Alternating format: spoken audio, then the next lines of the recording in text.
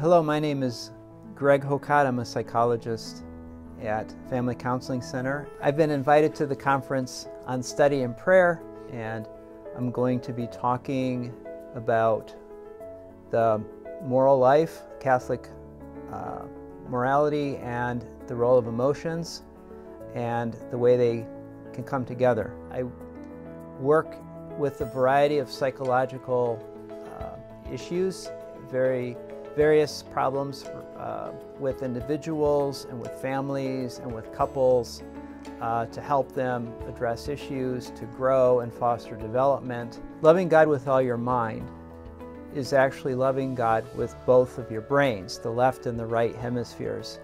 And the left hemisphere is calibrated to seek truth, and the right hemisphere is calibrated to give and receive love.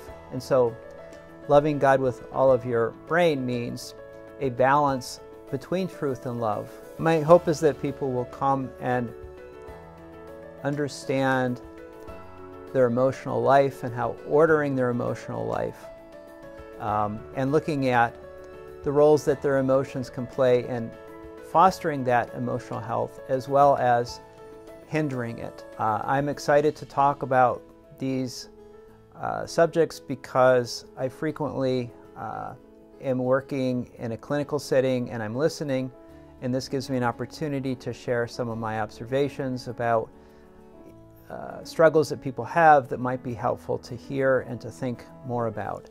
And so I'm grateful for the opportunity to share some of these observations from my experience that might help you in your own journeys.